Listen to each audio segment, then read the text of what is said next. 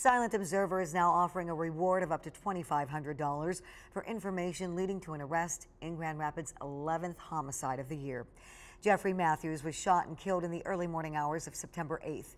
It happened outside a home on Clancy Northeast. Police say Matthews was not the intended victim of the shooting. Investigators also believe there are witnesses who have not come forward. If you have any information about the shooting, you can submit tips anonymously to Silent Observer, or you can call Grand Rapids Police.